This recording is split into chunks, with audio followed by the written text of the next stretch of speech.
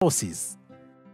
Mitotic division occurs in body cells or somatic cells and leads to growth of an organism by increasing the number of cells.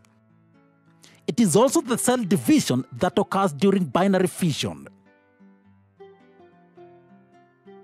During mitosis, the parent cell divides into two daughter cells, each having the same number of chromosomes as the parent cell. It is the process of dividing the replicated DNA of the cell into two nuclei. Therefore, the key feature of mitosis is the preservation of the parental chromosome constitution. Mitotic cell division is a part of the larger cell cycle, taking about 80 minutes. As we earlier said, the cell spends a larger part of its time in interphase stage.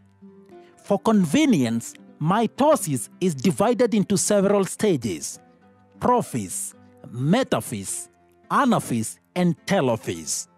These stages are not distinct, but occur in a smooth continuous sequence so that each stage merges into the next and the events often overlap. It is important to note that the cell undergoes mitosis to form two nuclei and then divides into two individual cells by the process called cytokinesis.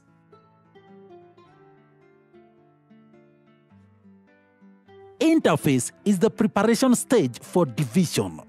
During this stage, the cell grows into nearly its full size and performs all its biochemical activities as usual.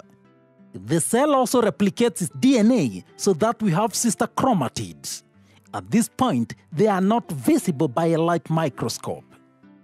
The cell also synthesizes new organelles like mitochondria, Golgi bodies, and importantly, centrosomes in animal cells. It also builds up sufficient energy in the form of ATP. At the end of interphase, two centrosomes appear on one end of the cell.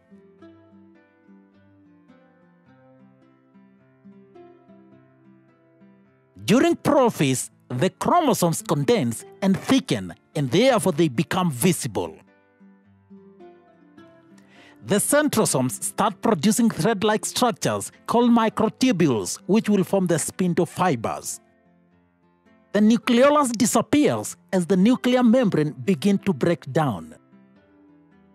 At the same time, the centrosomes move to the opposite sides while microtubules continue to grow. During metaphase, the spindle fibers lengthen and attach to the centromere.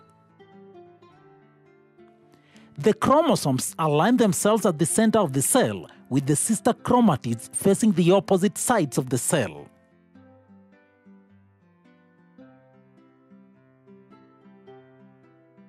During anaphase, sister chromatids separate at the centromere due to shortening of the spindle fibers.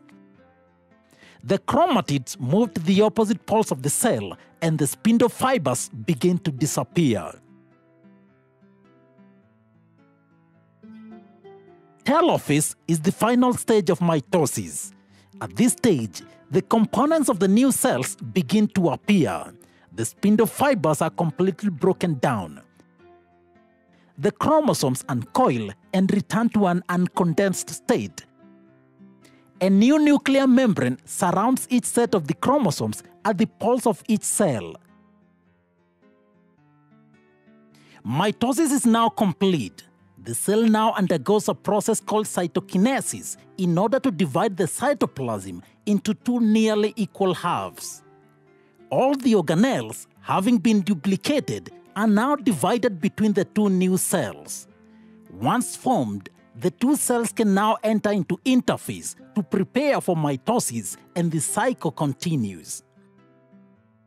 In that case, each daughter cell becomes a parent cell ready to divide.